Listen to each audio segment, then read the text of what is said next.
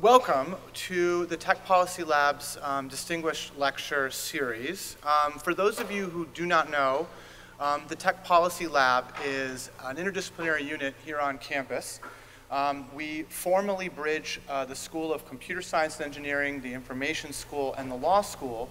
But within our community, we have folks that are faculty and students from many other departments, including electrical engineering, natural language processing, urban studies, communications, and others. And we are devoted to putting together interdisciplinary teams to help policymakers, broadly understood, make more wise and inclusive tech policy. My name is Ryan Kalo, and along with Batya Friedman and Tadayoshi Kono, we are the three co-directors of the lab, and we're very excited to welcome you.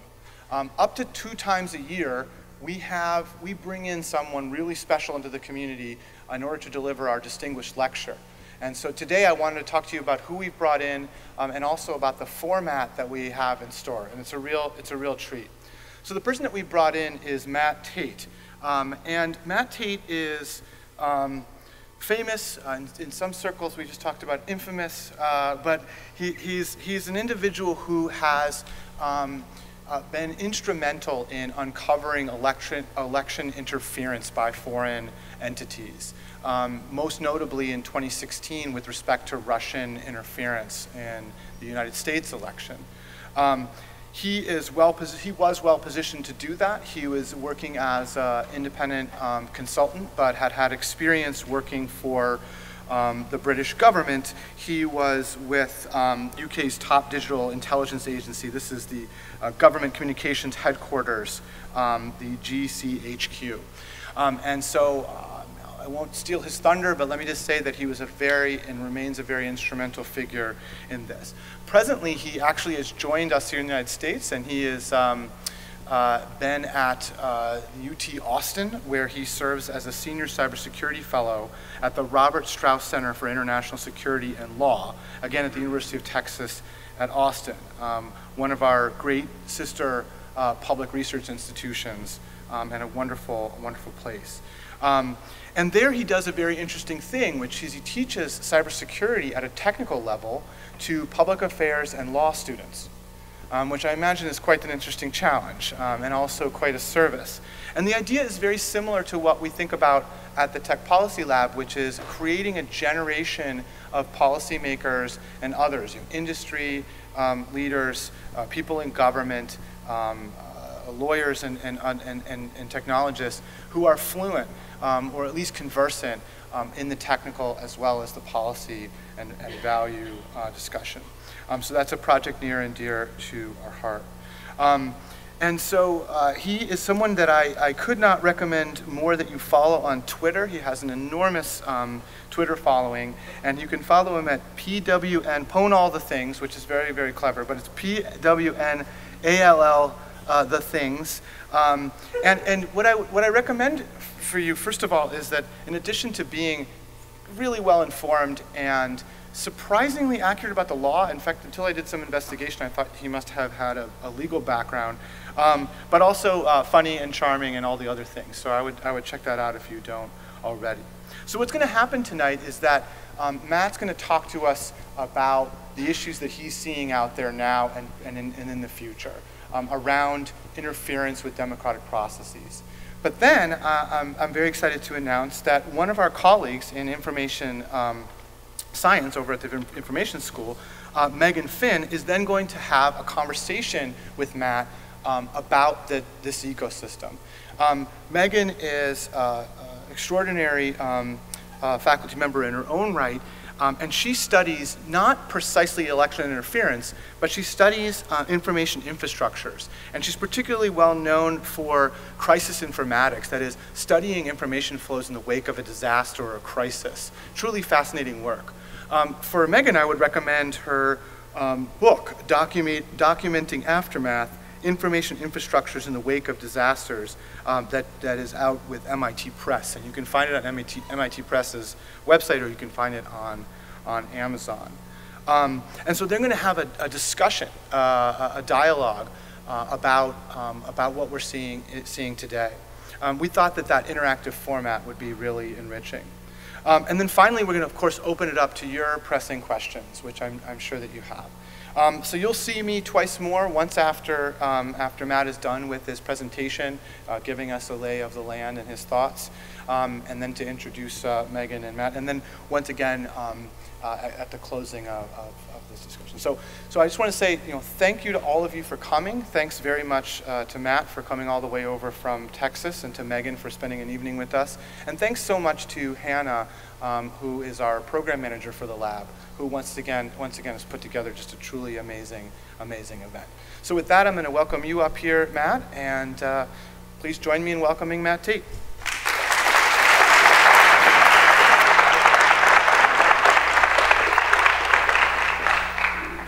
Wow, so thanks so much, Ryan and Megan and Hannah, for putting this on. Thanks to the school as well for putting this on. When I was asked to come and talk about hacking elections and to sort of give an overview of this in 15 to 20 minutes, I thought, wow, that's a broad topic to talk about, right? This is, hacking elections is something really enormous. And why do you want me to talk about it, of all of these people, right? This is a very sort of difficult topic to talk about. And, we've just had an election here in the United States. You might be able to tell from my accent that I didn't get to participate in it, which was very sad to me, but it was very exciting to watch, I guess, from a distance. So who am I? My name's Matt Tait. I currently, Ryan's already sort of introduced me, but I sort of work in UT Austin, but most of you probably know me as Pwn All the Things on Twitter, where I mostly waste time and pretend to do work. But before that, I used to work doing lots of quite technical things. I'm actually quite glad to be back here in Seattle. When I first moved to the US, I lived here for a brief while. And so it's nice to be back here with Seattle weather. So I worked briefly with Microsoft and with Google, doing very sort of technical things. Now I have the opportunity to do much less technical things with sort of policymakers. And elections are one of these things where sort of the interaction of cybersecurity and policy has become sort of very foremost. So anyway, one of the things that's very difficult for me when talking about elections, and election security in particular, first of all, I'm not a US citizen, and second of all, this is a really partisan topic. It's very difficult to talk about elections and election security without necessarily getting sucked into sort of the partisan divide in the United States. And coming as an intelligence professional, an ex-intelligence professional, it's really difficult to have this conversation without having all sorts of different examples from Republicans versus Democrats. And this is a very difficult conversation to have, but I think it's very important to have it in a non-partisan way. So I guess we can sort of start off by asking, what is election hacking? And why do we care about it? I appreciate the irony of a British person coming over to the United States and asking, what's the point of elections? What's the point of,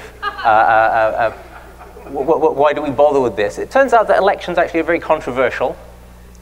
They're actually extraordinarily expensive. So I have some figures here. Like in the 2016 election, it cost about $4 billion just for the congressional races in political spending.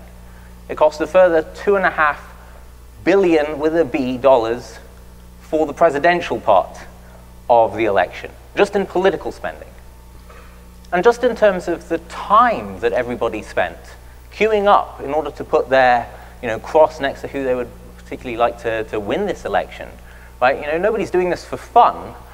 People are waiting in line for hours in order to do this. This is a lot of wasted time. This is a lot of opportunity cost when these people could be doing work. It turns out that's about $500 million worth of opportunity cost.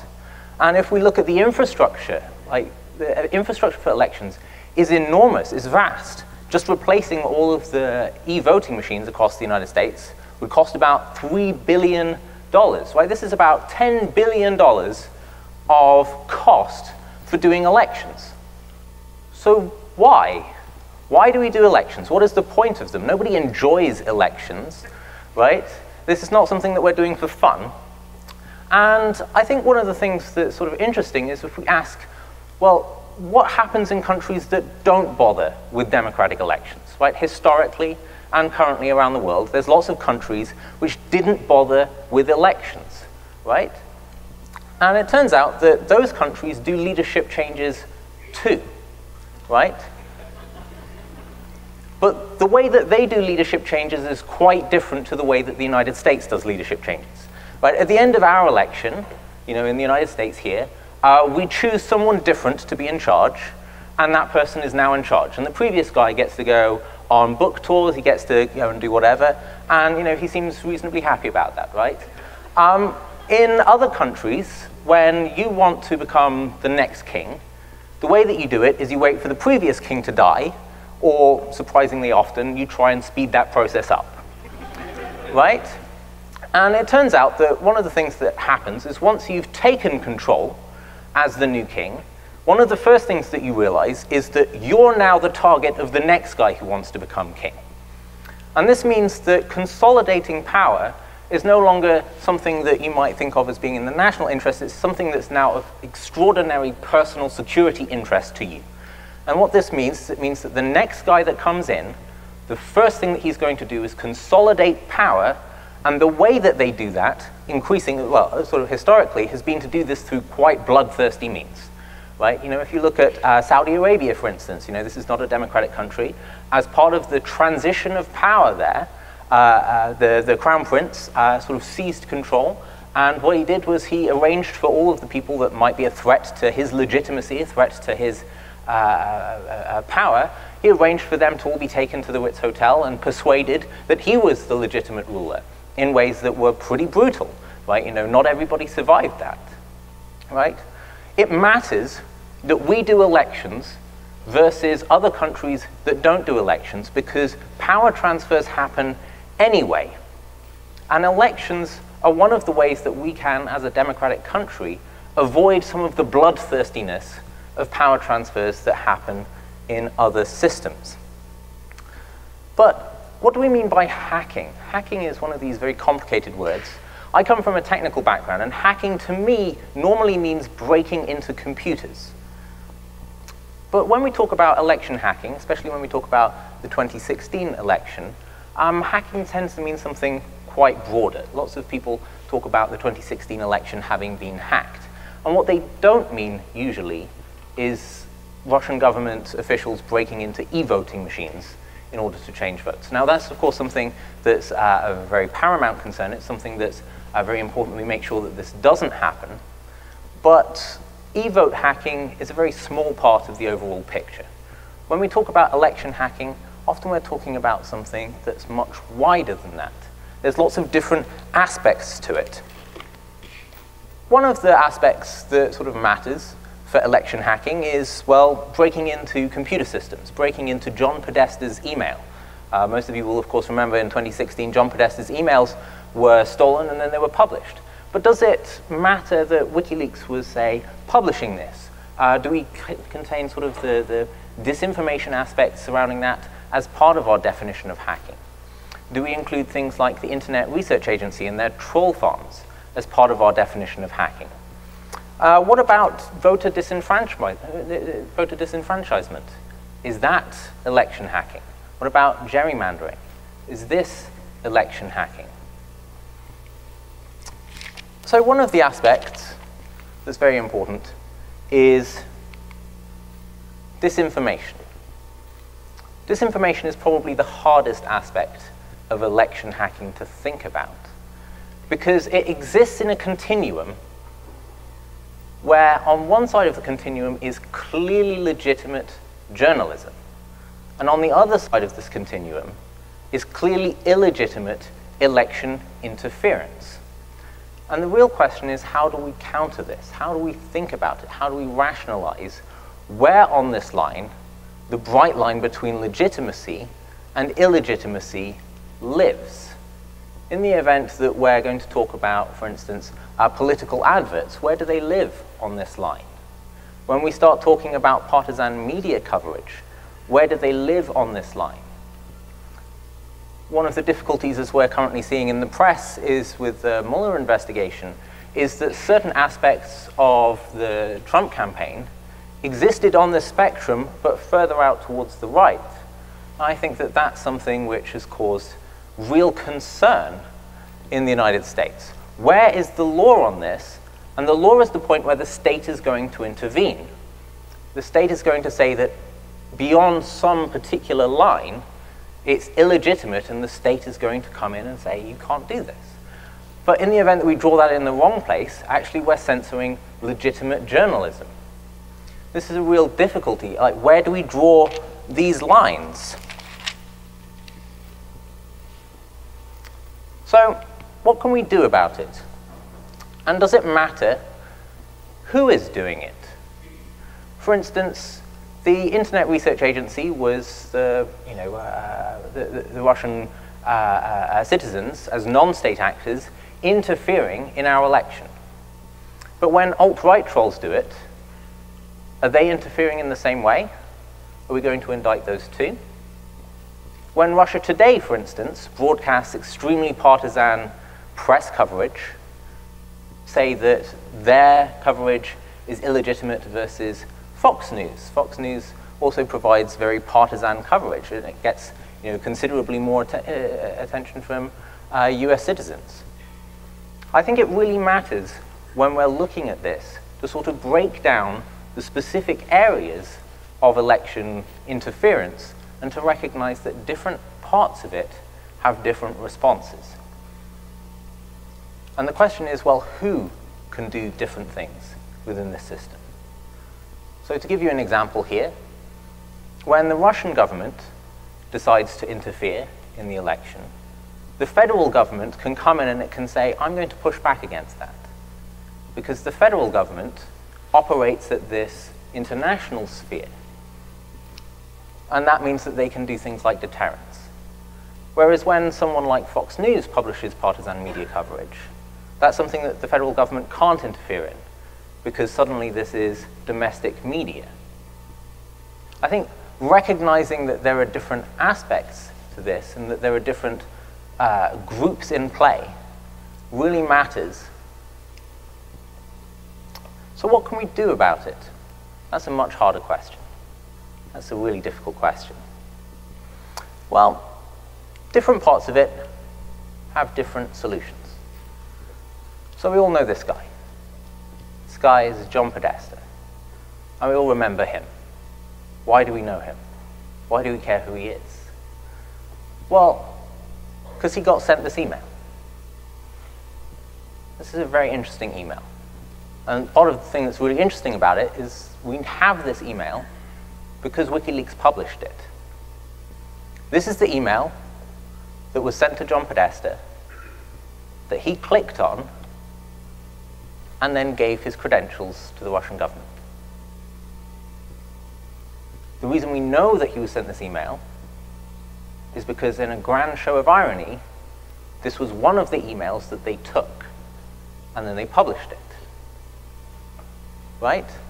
So we actually know for sure that it was this email, and we also are able to work out for sure that it's the Russian government because we can track these links, and we can say, well, this particular link was sent by the same group that also were targeting NATO officials. They were targeting Ukrainian politicians. They were targeting all sorts of other people. It's sort of very interesting that in their attempt to publish all of his emails, they forgot to go back and correct the one email that revealed who they were. And this is what he saw. I challenge any of you to say that if you were sent that kind of email, that you wouldn't click through it, that you wouldn't enter your password on that page.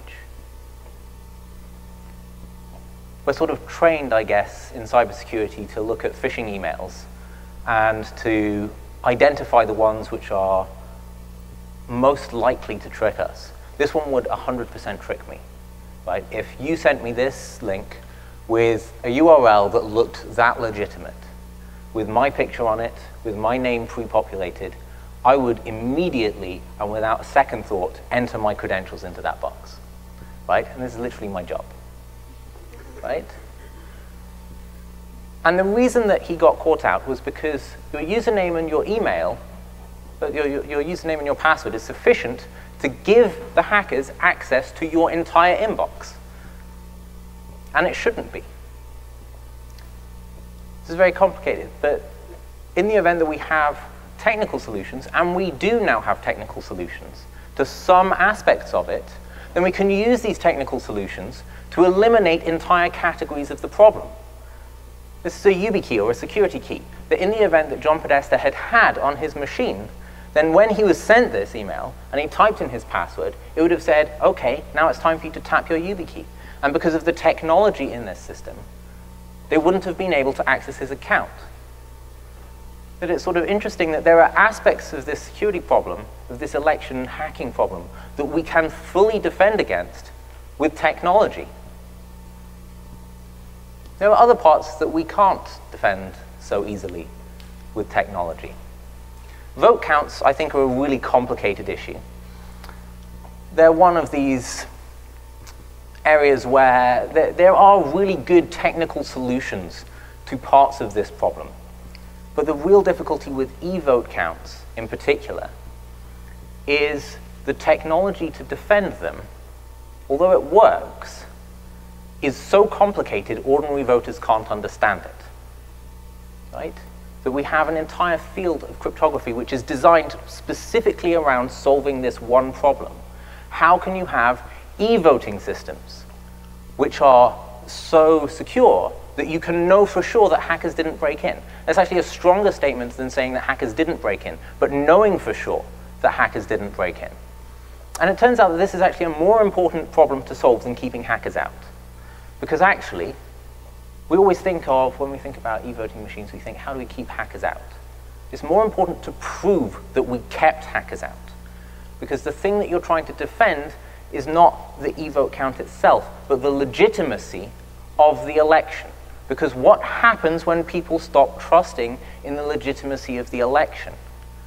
Well, then you end up with all sorts of serious problems about whether or not those people in charge actually have the legitimacy conferred on them through this election.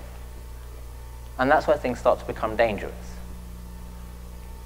So we need to defend, and we can defend, with technology, we can defend e-voting systems. But we actually need to just do it. At the moment, we don't do this. It's sort of thought of as sufficient when DHS says we don't have any evidence that people have tried to break into our e-voting systems. That's not sufficient, because for most people in this country, or for large amounts of people in this country, we look at this and we say, the fact that you haven't found hackers in our system, well, is that just because you haven't looked hard enough? Is that because this, have you not found anything because you're not looking, or have you not found anything because there's nothing there? So we can defend some things with technology, but we really can't defend everything with technology. And I think one of the things that we've learned from 2016 is that there hasn't been enough introspection from all sorts of parts of society which were really quite responsible for aspects of amplifying misinformation from the Russian government.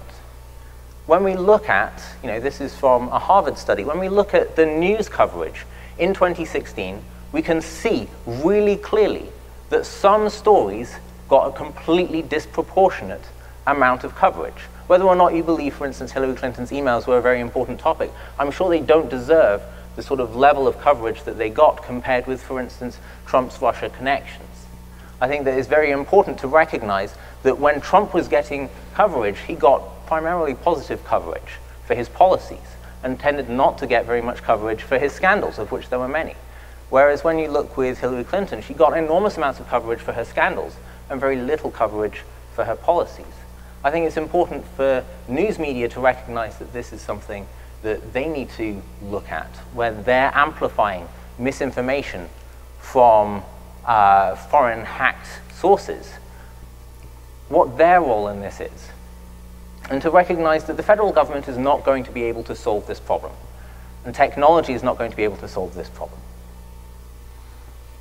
And I think it's also incumbent on us all to think quite carefully about social media and our own influence on social media. Because this is, again, something that technology companies, something that the federal government is not going to be able to solve for us. Why is it the case that we see so many clickbaity headlines? Why is it the case that we see so many problems with social media? Well, fundamentally, the problem is adverts. Right? I hate to put all of this on one industry, but adverts is one of these areas that causes this enormous financial incentive for us to spend time in front of a computer screen on someone's website. And they've realized that they can get us to spend more screen time looking at clickbaity headlines, that they've realized that they can get us to spend more time looking at things designed to cause outrage, things designed to keep us in sort of a happy mood, to avoid cognitive dissonance. And this is how you get to financial incentives for echo chambers. And the financial incentives are not there for trustworthy reporting. The financial incentives are not there for true reporting. The financial incentives are there to show us things that we already agree with, and things that spark our emotions, and things that keep us clicking back, things which give us headlines that we agree with or could disagree with, so that we share them more. Because adverts are driving the financial markets here. They're driving the financial incentives here. So I hope this has sort of framed some of the conversation that we're going to have, to sort of discuss that when we talk about hacking elections, this is actually a really broad area that we can sort of break down into certain categories. And that some parts of them we actually do have really good answers to. When it comes to defending against phishing, when it comes to defending against certain categories of hacking, we actually have complete solutions. Right? When it comes to things like SQL injections of state and local infrastructure, we actually know how to defend those. We know how to eliminate SQL injections from code bases. We just should. When it comes to defending politicians from phishing, we can do that. And one of these security keys will cost $20, right? There's not that many politicians in the country. We can get one for all of them, right? You know, if it costs $10 billion to put on an election, how much does it cost to get everybody a $20 YubiKey, right, who's in the political sphere? We can completely defend some categories of this problem, and we should. But there are some parts that we can't defend with just technology. For instance, when it comes to defending against Russian interference, that's something which only really the federal government can do. This is a question of deterrence, fundamentally. Right? This is something that we as citizens can't directly solve. This is an issue for deterrence. But I think it's also important fundamentally to realize that we can't fix everything with technology, and we can't fix everything with government. And that some of these problems, we need to have a much bigger conversation within society, because there's no knights in shining armor out there who are coming to save us on things like media coverage, on things like social media. Right? We're not going to fix this with regulation. We're not going to fix this with technology. And fundamentally, those problems are the things that we need to spend more time looking at ourselves, looking at our influence on each other and the financial incentives that are driving this. Because if we're going to get stuck in echo chambers, then that's on us. So that sort of frames it in, I guess, 15 minutes. It's a very short time. But we have 2 years to get ready. And I think if there's one thing that anyone in the United States can agree on, right? The United States is built on elections. Right? This is a country more than any other that cares about democracy, that talks about democracy as one of its central founding principles.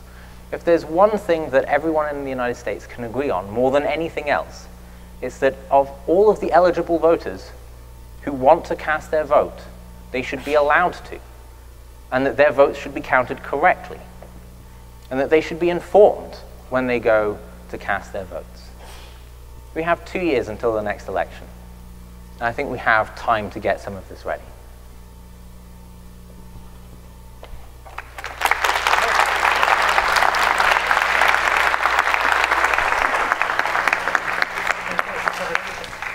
Thank you, Matt. That was absolutely terrific. Somebody that Matt and I both know is a guy named Bobby Chesney, who's the director of the Strauss Center, where Matt works, and Bobby was interviewed for a profile of Matt that was done by a journalist over the summer, and he said, Matt Tait has a unique ability to speak to all audiences very intelligently. Maybe it's his wonderful accent, maybe it's the personal charm, but maybe it's also his deep reflection on these values and these issues. So I really appreciate that very, very much. So right now I'm going to invite Matt back up along with Megan for the portion of this that is the structured dialogue. And so Megan, could you please come up here, and Matt can invite you up here again. And again, you know, Megan, for those of you who came in a little later, Megan is a wonderful faculty member in our information school who studies information infrastructure. And she has agreed, to our delight, to interview Matt for this portion of the program. So Megan, I'm going to turn it over to you and to Matt, and thank you again for doing this. We appreciate it. Thank you. All right. Wow, quite loud. Hi, everybody. All right, well, thanks, Matt, for such a provocative talk that was very broad. I think you did a really great job of highlighting how complex all of these issues facing election security are, and how many different institutions and sort of technical elements are brought together when we start to try to talk about what happened in 2016 and what we can do better in 2020.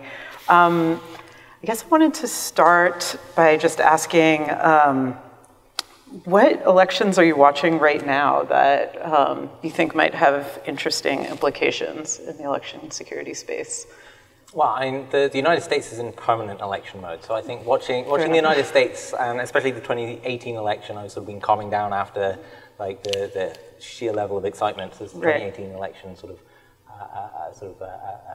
finally now, weeks after the election, is coming to a close, which is one of the sort of weird things about US elections. They never seem to quite end. Right. But at the moment, one of the things that I'm sort of watching is the UK, not so much about elections, but about the referendum and sort of the closing of the Brexit campaign. Mm-hmm. There's a lot of instability at the moment in the UK as a consequence of this. And it's something which is of very paramount concern to sort of the future of Europe and the future of the UK. And there's lots of external actors which are very interested in what that looks like, either to end up with softer or harder landings. And that's sort of been very interesting to watch. So what kind of election security, or the sort of many, many topics that you highlighted in your talk, are coming up as you're watching what Brexit is going to look like? Do you see that there's influence campaigns going on still, even though... So for sure, because one of the things that's sort of very controversial at the moment is the extent to which this is going to become a very hard Brexit with no deal, versus whether it's going to be a soft deal, versus whether plausibly there might be a second referendum or something much softer. And that of course spans the entire range, and is extraordinarily politically polarizing in the UK. And it's sort of fascinating to watch as you know, especially online, there's been lots of people who are taking sort of curiously both positions, and sort of recognizing that, you know, you can have one set of Twitter bots sort of arguing very strongly for, you know, a no-deal Brexit, and you can have another set of Twitter bots arguing very strongly that there should be no deal and there should be a second referendum. And the purpose of this is to recognize that this is a polarizing issue, and it sort of drives a wedge in society. And that's actually very much the same sort of techniques that trolls have used in the United States as well, both alt-right trolls and you know, foreign government trolls. This is sort of identifying wedge points in society that they can take both sides on, because it's the chaos that they want. It's sort of the driving the wedge that they want, rather than necessarily a particular policy issue. Have any lessons been learned by what happened in the US in 2016? So I think yes, but as I sort of mentioned, this is such a broad area that, lessons are often learned in quite narrow sort of specific segments. So in the UK, for instance, they've spent a lot of time sort of talking about sort of defending politicians' accounts to make sure that it's much harder for those accounts to be hacked. This is one of sort of the weird things between the UK and the US is that in the UK, when your intelligence agencies go to politicians and they say, hey, you can help secure your accounts, they're like, cool, this sounds like a great idea. And if you did that in the US, I think there would be somewhat more freak out if the FBI went to the Democrats and said, hey, we're the right guys to secure all of your emails. I'm sure they'd have different viewpoints, or even Republicans now. I think nobody in the US trusts the FBI anymore, but it's sort of fascinating to see sort of specific areas of it being fixed. And we saw this with the French elections, for instance, the election that led to the election of Macron. They spent a lot of time thinking in advance, knowing in advance that the Russian government in particular was going to be putting out a disinformation campaign and preparing for that in advance, and that sort of worked for them. I mean, when we look at other institutional configurations or ways of approaching the media and technology, are there, again, lessons to be learned from abroad for us here in the States?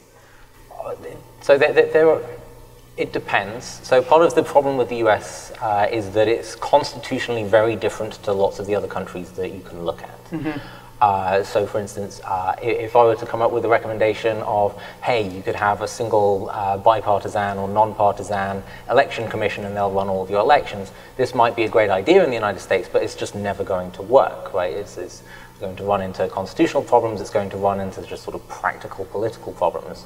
So there's some things that we can learn abroad. I think that the US is such a unique system, and it's such a big system as well. It's difficult to transfer ideas wholesale from, say, Europe into the United States and say, they've got this solution that works much better. Like, it would be much better if we had a parliamentary system, perhaps, in the United States. I don't think this is going to happen anytime soon. Right. But I mean, even the way the French did prepare the media, at least, to consider some of the more extreme views as possibly not coming from the French themselves, it seems that that might offer a possible way forward? So not so much the French, but the Germans have certainly done this. So we definitely saw this over the recent elections, that journalists were much more generally suspicious of leaked documents that had been given to them, because they knew, not just from their history, but also from the 2016 election, that when you see hacked documents, you should be quite careful about taking them at face value. And this is one of the stories that I don't think people sort of fully remember from the 2016 election, but actually several of the documents that were given to the public as ostensibly hacked from the DNC were actually doctored. There were edits that were made to them for the purposes of influencing the public. And this is one of the reasons why my Twitter account has as many followers as it does, was that when this first came out, one of the things that I was immediately looking for was this felt like an old-fashioned Soviet disinformation campaign, and it seemed interesting to me, based on the history of Soviet disinformation campaigns, what they would often do is release a bunch of legitimate stolen documents, and inside there they would insert strategic fakes, because it's very difficult if you're confronted with a large body of evidence, most of which is true, 98% is true, and then there's 2% which is just something dreadfully scandalous dropped in a footnote or in an extra page, then of course you're sort of primed to believe it. Mm-hmm. And that happened in the 2016 election. It's just that it's not particularly public. So for instance, we know for sure that there was one of the documents that was released containing ostensibly a national security strategy from the DNC. And we know that hackers in the Russian government went into that document and they added in the header of that document the word secret in capitals. And the purpose of that was they recognized that for Hillary Clinton, one of the really politically polarizing things was her use of her personal email server and potentially whether or not there was classified information there. And so in the event that this was a hacked document that contained the word secret in the header and said it was a national security strategy, that would be very damaging to her. And it sort of didn't get very much attention because most people looked at it and they thought this is just secret in the sort of the colloquial sense rather than secret in the national security sense, so it didn't get much attention. But we know for sure that some of these strategic edits took place. Can you talk a little bit about how you became involved in the investigation of Russian interference in the 2016 election? Sure. So it's a very surreal part of my life, I guess. But on June 14th, 2016, you ended up with the Washington Post released this blockbuster piece about how the DNC had been hacked. And this cybersecurity company called CrowdStrike had come in and they had looked at this server and they had concluded that there was two different families of malware that had infected the server, which they called Fancy Bear and Cozy Bear. And Fancy Bear was their internal name for FSB, Cozy Bear was their internal name for SVR. And it seemed to me, when they first of all sort of published this, it seemed a little bit difficult to believe that the Russian government would have hacked the same target twice from two different departments. That seems like perhaps a communication error on their part. But also, there's good reasons if you're a cybersecurity company to perhaps, overblow how advanced the hackers are, because that makes you sound better as a cybersecurity company. It makes your victim feel a little bit better that, they were hacked by super sophisticated people rather than super unsophisticated people. And also, it didn't seem to me particularly controversial that foreign intelligence agencies are very interested in the political maneuverings of their major rivals. In the event that the Russian government was not trying to hack the DNC, frankly, they should get their tax rubles back, right? Because that's just intelligence 101. And the thing for me which just was really weird was the next day what happened, which was that a WordPress account appeared called Guccifer 2.0, or Guccifer 2.0, depending how you pronounce it. And they were trading off the back of the reputation of a previous hacker, Guccifer, who was a Romanian hacker who had hacked Sidney Blumenthal. And this new hacker was claiming, I am the person that hacked the DNC. Look, here's a whole bunch of internal documents that I've taken. And this proves that CrowdStrike is wrong. Right, that CrowdStrike said that this was the Russian government, but it's not the Russian government, it's me, some lone Romanian hacker. And to me, this was like an enormous red flag, because there's loads of countries which would be interested in the political sort of system in the United States. Yeah. There's loads of countries which would be really interested in hacking those types of documents, and almost none of them would be brave enough to then turn that and pivot it into a disinformation campaign.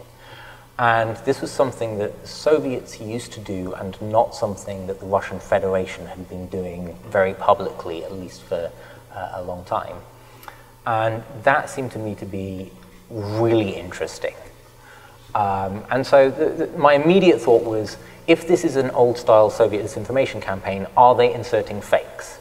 Like, what can we tell about these documents? Can we see where they've deleted a paragraph? Can we see where they've added a paragraph? And I started going through the metadata of these documents for that purpose.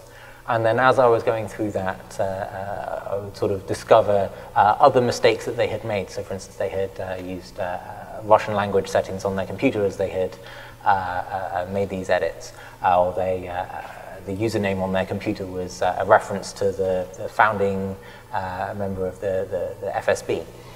And it seemed to me like this is just an error on their part and just sort of calling it out, expecting that this sort of would all sort of wind down, they would go away, run back to where they came from with their tail between their legs. And they didn't. They doubled down each time. And it was sort of fascinating because what they would do is they would not only sort of go further and further in sort of their pretext that, where... They is Guccifer too here? Yes, okay. as not being the Russian government. Right.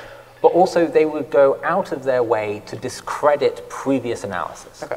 So having got caught out with Russian language settings on their system, what they would do is they would start publishing more documents, but now they would start publishing them with intentionally different language settings or with different username. So, the next one would say Che Guevara as their username, right? And what they were doing was they were clearly playing with the researchers, sort of watching what they were doing in real time, and then adding new bits of information to discredit the old ones. And that was sort of fascinating to watch. And it wasn't really until the WikiLeaks dump of the DNC documents, which led to the resignation of Debbie Wasserman Schultz sort of very publicly, that the entire operation sort of suddenly became very professional and started becoming much more clearly politically directed against the Democrats. And so at the time, I was just one of the first people to sort of start calling all of this out and sort of going through these documents as I went and saying, this is what I'm seeing versus,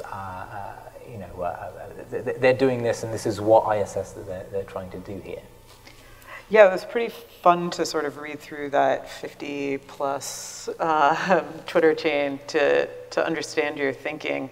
One question that came up, so I got to ask a bunch of students and colleagues what they wanted to know from you, and a lot of people were like, how did he learn how to do this stuff? And sort of what are the techniques, some of the techniques that you were using, like looking at macros in Word, seem rather pedestrian maybe, even for average users, like we could figure out how to do that, and then other ones much more exotic. So how did you learn how to do this really cool stuff?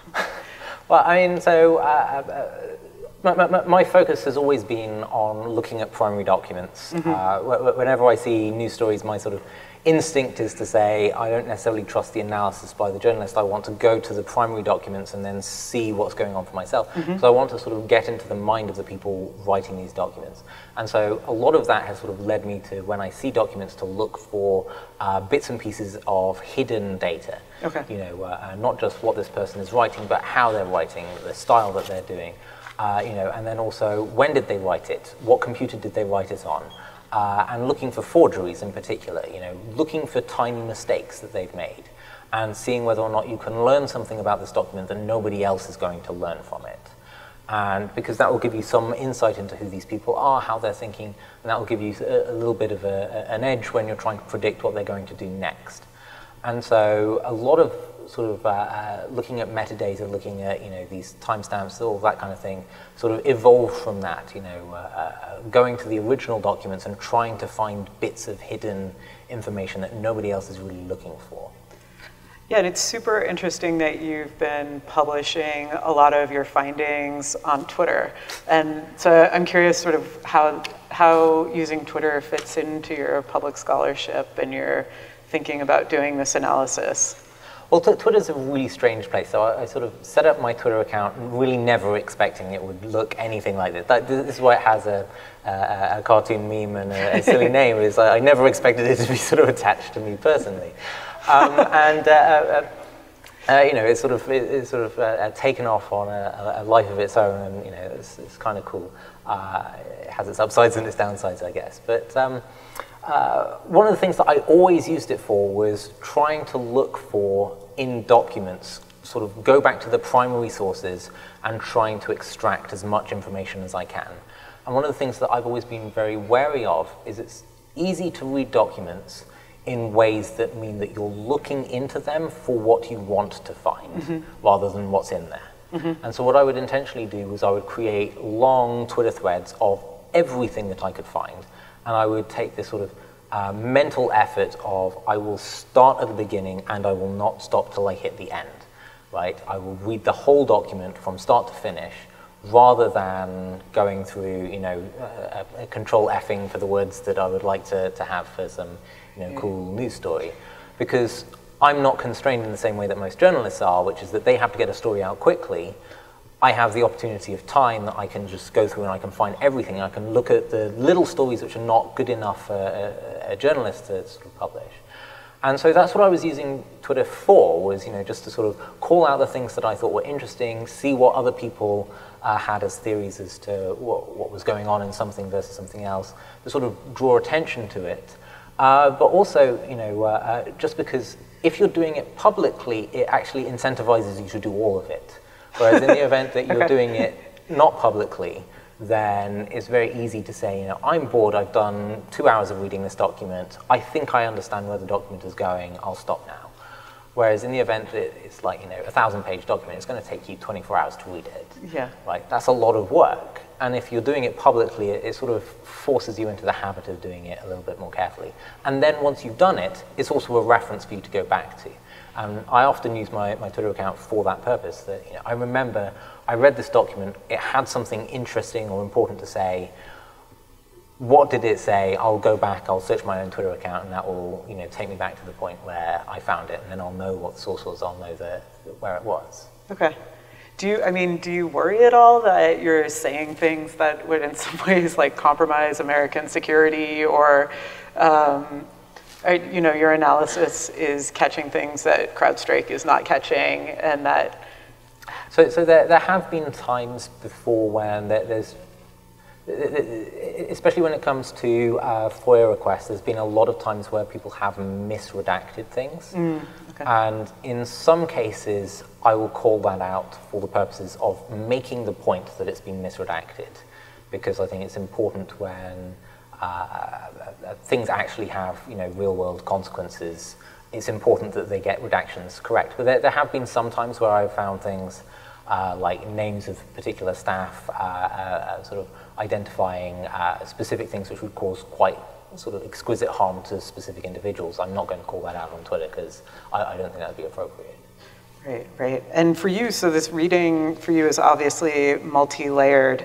I'm wondering, a lot of us have been wondering a lot about how's artificial intelligence going to affect the election interference picture, and how are you thinking about this sort of multi-layered reading and the potential for editing, if you will, like videos and images and all of these other interesting ways of manipulating public opinion with AI and all of these other advances coming at us?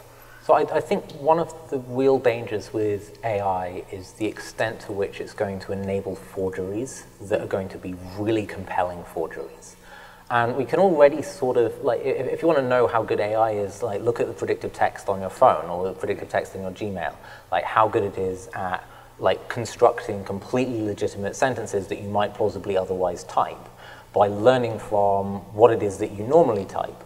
And it's going to be, you know, only a matter of time until someone can say, I have, you know, all of these hacked emails from you. I can create new complete forgeries which have your style.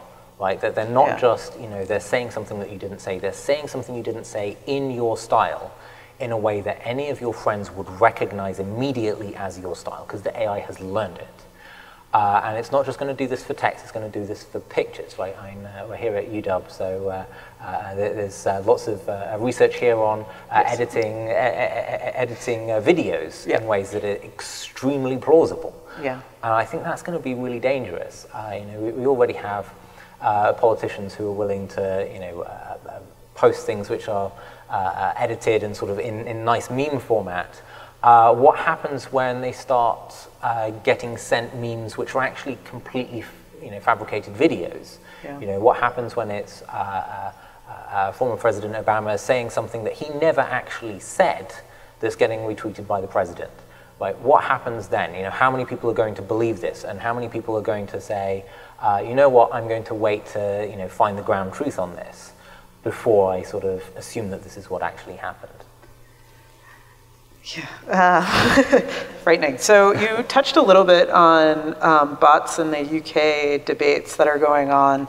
Can you talk about what the role of bots is in shaping the electorate and public dialogue? Because I think not all of us are as well versed in some of the stuff that you referenced. Right, so I mean, that's a very sort of broad, complicated question. So one of the things that bots primarily are used for at the moment is sort of amplifying specific topics. Okay. So often there'll be a topic which actually doesn't, under normal circumstances, would not get a lot of attention because they're kind of niche, or they're viewpoints that actually very few people actually hold. Like, they might be extremely offensive views, but they're views that not very many people actually hold. And with the use of bots, what they're able to do is they're able to massively amplify those voices and make it sound like those views actually are held by a much larger percentage of the population than actually they really are. And a consequence of this is that they can then cause a much greater deal of panic amongst the rest of the public, who then think, oh, this viewpoint that previously I assumed, there was a couple of hundred people across the United States held this view. Actually, maybe a couple of 100,000 people across the United States hold this view. And that can sort of lead to massive divisions internally. And we certainly see this with sort of massive amplification of alt-right messages. And we've seen this in the UK, for instance, where neo-Nazis in the UK have sort of said, we're going to hold this rally, and this gets massively amplified, and everyone thinks, oh my goodness, there's going to be this massive rally of neo-Nazis, and the police have to come out in a massive show of force in order to try and have a clear divide between the neo-Nazis on one side and the anti-fascists on the other. And then only 6 people actually turn up, because in reality, it's 6 people plus 100,000 bots who are amplifying their message. And I think that it can, especially in social media, we can get very distorted views as to what actually people really do think because of the amplification, the misamplification of certain voices through these bots. And I think that's something that's quite difficult. Are there technical approaches to dealing with some of the issues around bots? So it's very difficult because inherently the way that you are interacting with the internet is through your computer. So anything that you can do with the internet through your computer, AI can also do through the internet through your computer in a way that's indistinguishable. Mm-hmm. But I think there's some ways that we can make it more clear to people that certain things are using. For instance, when you're posting through the Twitter website, that's how humans interact with Twitter, whereas with lots of these bots, they're interacting with Twitter through some of these programmable interfaces. Mm-hmm. I do think that there's a lot of scope for Twitter saying, you know what, the accounts that are interacting through the programmable interface we're going to highlight in some slightly different way. And of course, that's not going to prevent very advanced people, designing these bots to interact with, Twitter through the website. But it makes it harder for them, and it makes it more likely that these people, or these accounts which are pretending to be real users, but actually are just one of a swarm of programmed interfaces and programmed bots. I think those are highlighting that some of the people that you're interacting with on Twitter are not real people. That's something that they can do, and they can sort of catch 98% of them on the first cut, and then you can do something else in order to try and catch, the 98% of what's left, and so on and so forth. And eventually you get to a point where only very, very advanced people are able to genuinely masquerade computers as humans. I think that's something that social media companies haven't spent much time doing, and something that they could. That's an exciting idea. So what kind of frameworks do you think would support a stronger voting infrastructure from a policy standpoint, if any? So one of the real difficulties with voting infrastructure in the US is, first of all, that it's massively outsourced to the individual states, who have their own reasons for either having good systems or bad systems, and sometimes having bad systems is a feature, not a bug for them. Mm-hmm. And I think that's really problematic. When you turn up to a voting precinct and there's 4-hour lines, when you sort of first look at that, you think, my goodness, how did we screw up so badly that this happened? And after a while, you think, oh, this wasn't actually an accident. Mm-hmm. And I think that it is deeply un-American that some people are trying to disenfranchise other citizens from the vote. And I think that it's worth recognizing that some of the problems that we have are intentional, mm-hmm. rather than sort of because we haven't got enough money or because we haven't put enough time and work into fixing it. And I think that that's something which we as society need to get better at calling out, mm-hmm. and mm-hmm. clamping down on. But it's very difficult at the federal level to sort of force that down, because this is sort of an inherently states issue. And it's fiercely contested. If you ever speak with election officials in any of the states, one of the things that you discover very quickly is their antipathy often towards the federal government. They don't want the federal government coming in and telling them how to run their systems. And that can cause enormous amounts of friction in very complicated ways. One thing that I do think we can do, which we have done, is designating things like election systems as critical national infrastructure, which gives the federal government more opportunity to defend election systems at the federal level. So the Department of Defense, the Department of Homeland Security have more opportunity to defend these systems because we have designated them as critical national infrastructure. One of the other things that I think we can do that we're not very good at doing is making funds available to the states for things like cybersecurity. To say,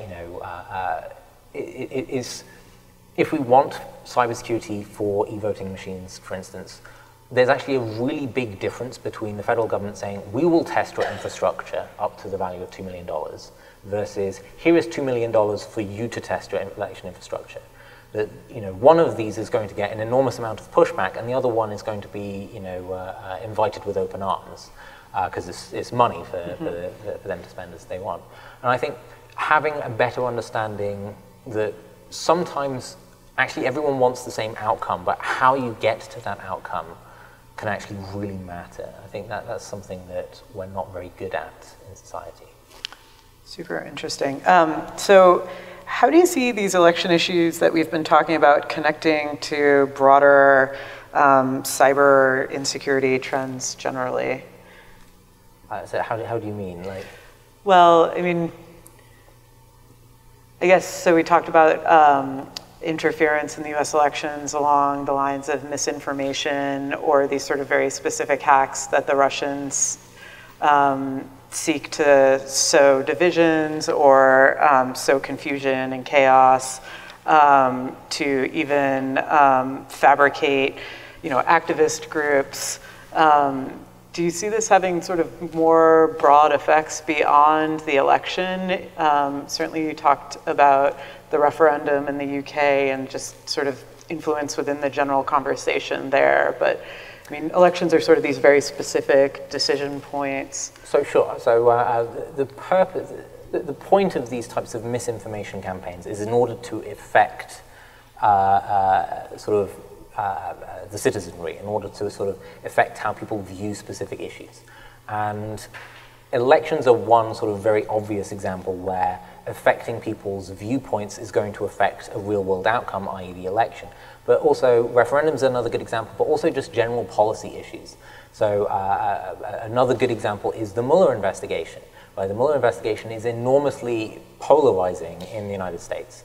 Right? There's a lot of people who deeply believe that this is going to fix the United States. There's a lot of people who deeply believe that it is antithetical to the US system and would like it to be disbanded. And this is an enormous friction point within the United States as a policy issue, and that it sort of touches on foreign governments as well in this case, and is something that is very easy for these bots, for foreign governments to want to affect on this specific issue.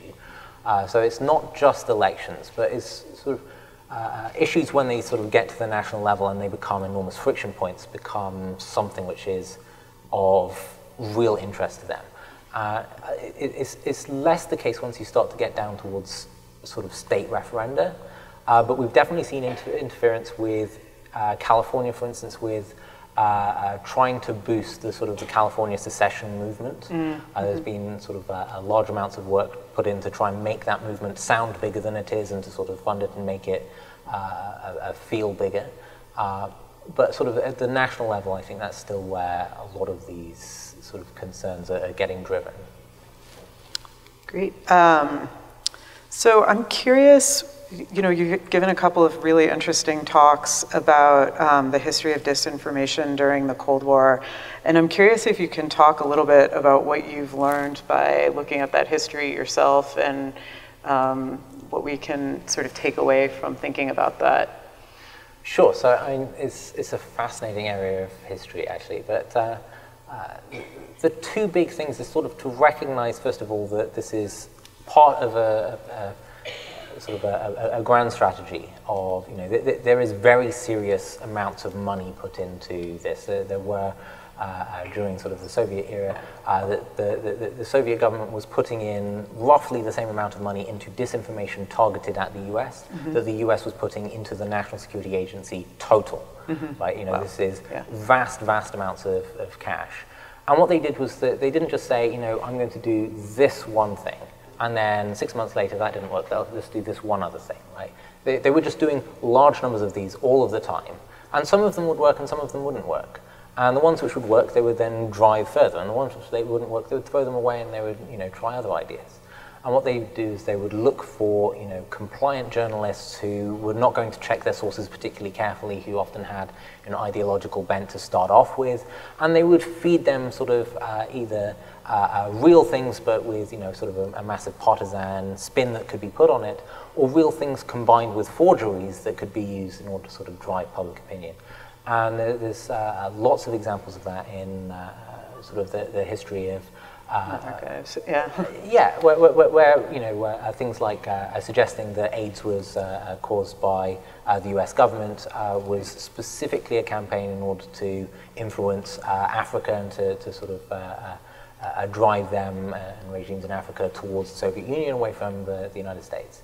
And things like inserting the forgery of the U.S. Field Army Manual to say that the U.S. was torturing people in Vietnam. The purpose of this was in order to drive public opinion both in the United States but also outside of the United States to be more hostile to the United States and therefore by extension closer to the Soviet Union. And they just see this as part of their general foreign policy. This is, you have your sort of overt foreign policy done through the Ministry of Foreign Affairs, but you have this much wider grey space, which is just part of your standard operating procedures in order to drive people closer to your alignment and away from the US. And so much of that sounds so familiar today, and it just raises the question for me of from, say, early 90s through 2014, were we just all asleep at the wheel, or were these sort of covert operations still being planned and planted, these sort of seeds of misinformation being planted in our public sphere, or was there like a dormant period? So both, I think. So I think the sort of post-Cold War, it sort of dropped off dramatically.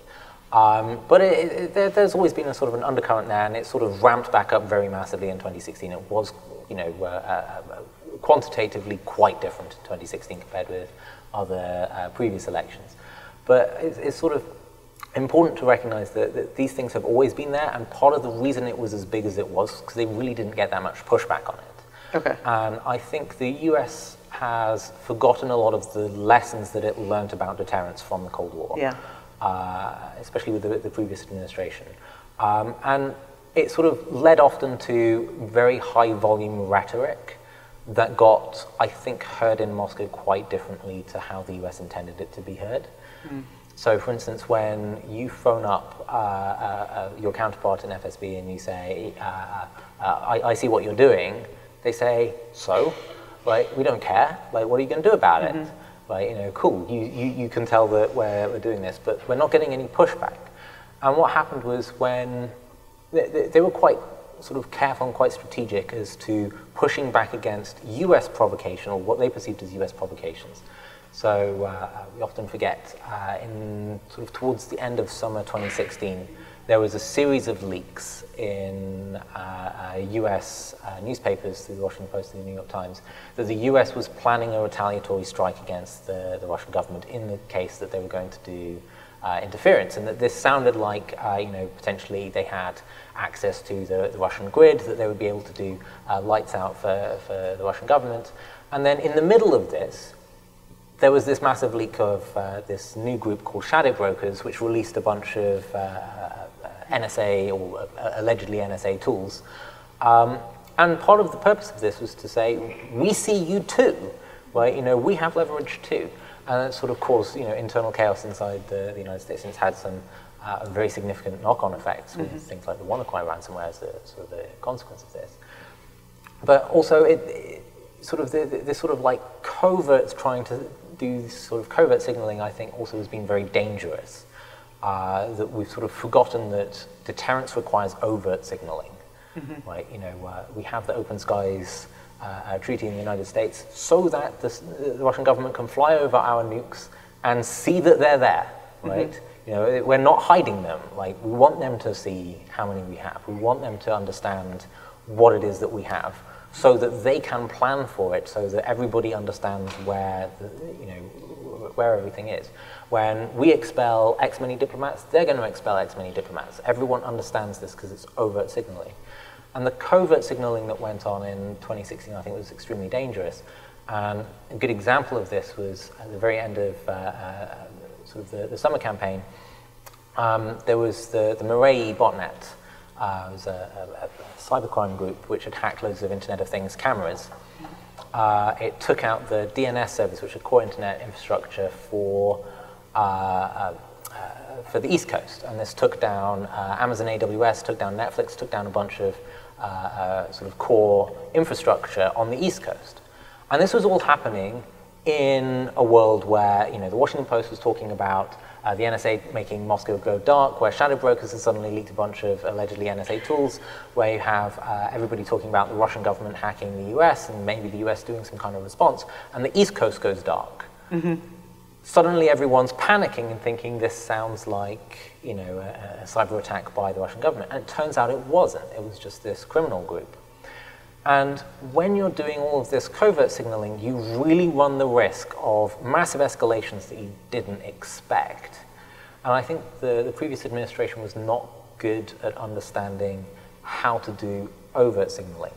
And as a final example of this, the sanctions that they did right at the very end of the previous administration in December 2016 were really muddied, where they basically said, we are sanctioning all of these large collection of groups for all of this collection of facts. Right, right. And they weren't good at saying, we're doing this bit for this reason, and this bit for this reason, and this bit for this reason, which means that when they did that, it wasn't particularly clear which parts are you trying to signal are things that we can't do. What are real red lines? What are just you're being angry at us?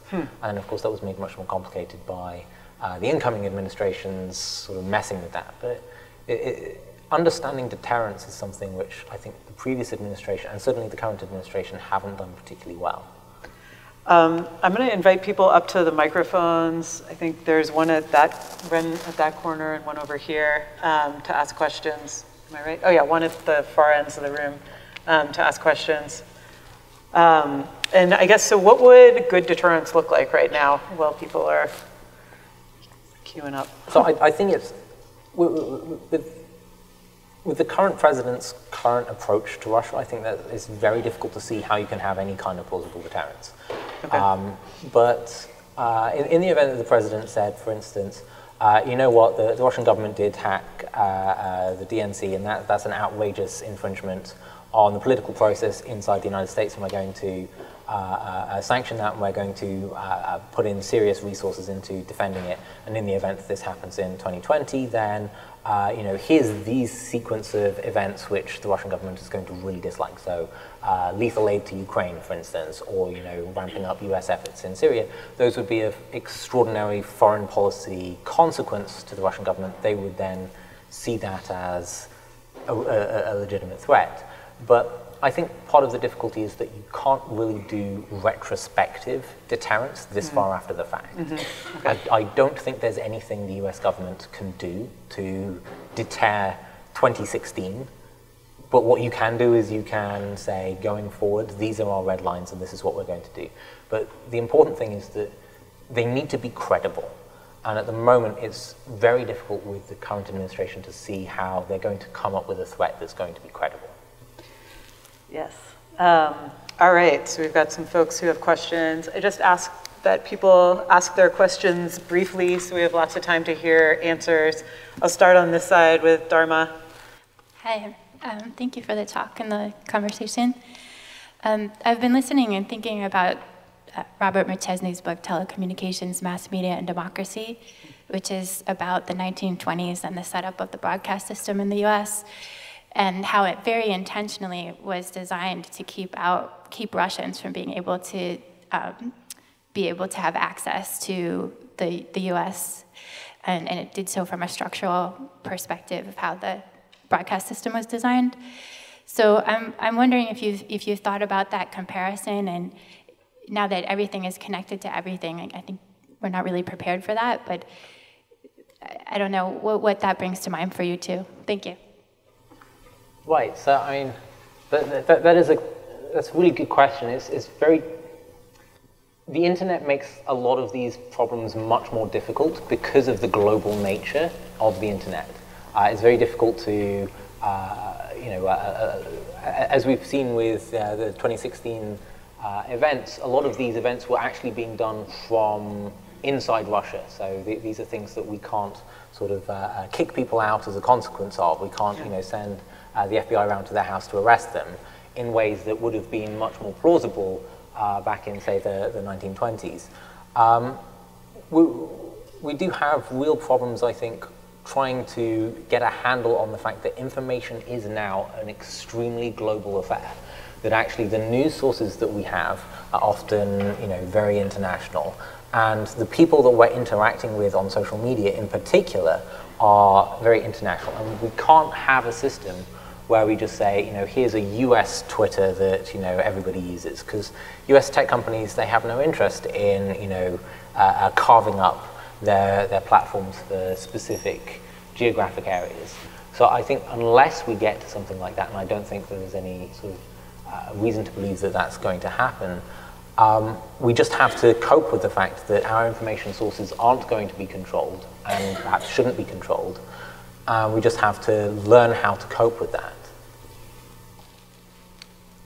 There's one on this side, yeah. Hi, thank you for your talk and the conversation. I just wanted to ask if you have any insight into the Estonian online voting system, which is a country that obviously has went 100% online voting, and how that's playing out in the current context, and if there's been any adversarial pressure on their system. Right, so the Estonian system is actually really interesting.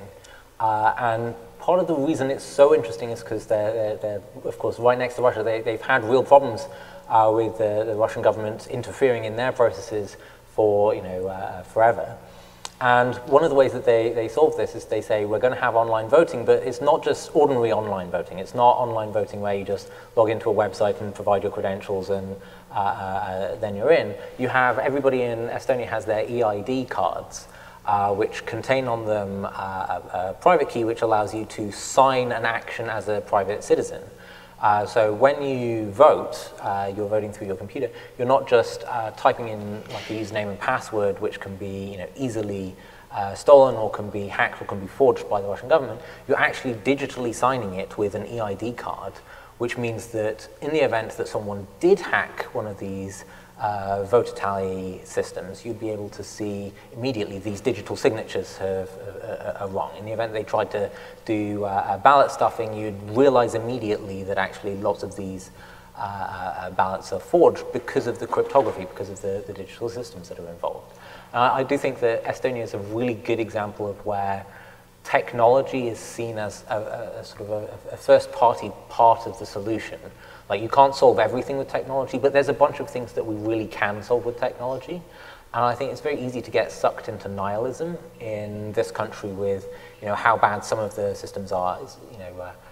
Most people, when you talk about e-voting systems, they say, no, these are terrible, we have to go to paper, but then paper's also pretty terrible for all sorts of other reasons. Mm-hmm. We can have secure systems, and Estonia is a fantastic example where that works. And we can and should learn from them, bluntly. Let's go back to the side. Hi, so correct me if I'm wrong, but I believe CAPTCHAs are a technology that ascertains that a user of a system is a real human as opposed to a bot. So why doesn't Twitter and Facebook implement them for like each post to ascertain that it's not a bot? So that's a great question. The answer is because the more you ask people to demonstrate that they're a human before every time that they do it, before every time that they post, the more you're going to annoy them, right? And part of the sort of financial incentives of social media companies is not to make sure that there are no bots in their system, but to make sure that you're spending as much time on their system as possible so that you get to see as many ads as possible, because that's how they make money. And in the event that you had a Facebook or you had a Twitter where every time you had to have a post, you had to complete one of these annoying captcha things, what would happen very quickly is that there would become a rival service where you didn't have to do that, and people would quickly drain towards it. Because if you're Twitter, if you're Facebook, what you want is you want people producing good content for your system. So not only do those people spend lots of time watching adverts, but other people come to their platform to look at those people generating content, to see those adverts. And the more you require them to do sort of complicated proofs. I mean, you've all done captures. They're annoying, right? And increasingly, they're difficult for us humans to even do, right? You know, quite often I get, you know, shown a picture of, you know, a street, and they say, click on all of the signs. And I click on all the signs, and then it says, you still haven't clicked on one, because there's one hidden behind a tree, right? And, you know, at some point, I feel like it's a personal attack that I'm not a real human. But one of the other problems, of course, with AI is that AI is getting more and more advanced. The reason these captures are becoming more and more annoying is because AI is getting better and better at fooling these systems into saying that they are human. And so what's going to happen is over time, we're going to end up with these systems where it becomes almost impossible to get a system where a human is able to demonstrate that they're human and an AI isn't. But even if you could, you're annoying your human visitors if you're asking them constantly. Thank you. Thanks for coming. So there were some media reports that you were interviewed by the special counsel's office related to the whole Peter Smith affair. What was that like? Are there any fun anecdotes you can share?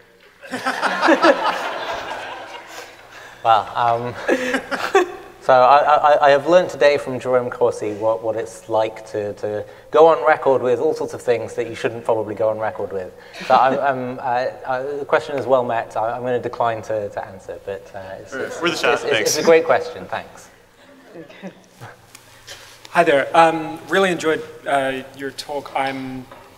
I know that you were very, from the start, and kind of went out of your way to be very diplomatic about the partisan nature of this kind of interference, but it is inherently partisan, and there's a very clear trend both in the US and the UK that there is a clear beneficiary of this activity and kind of a clear opponent of it.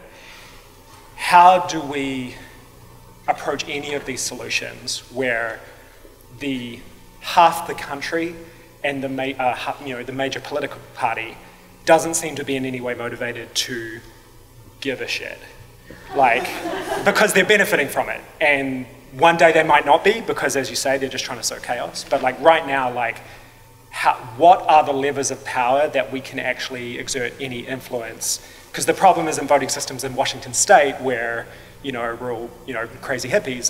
The problem is the voting systems in, you know, Wisconsin, Pennsylvania, Ohio, which don't exactly have motivated parties.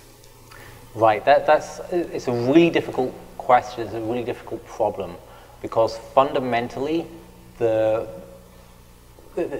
good solution to, if this was any other system, the solution would be you elect them out and you get different people. But this becomes self-referential, because to vote them out requires you to use the election system that you have.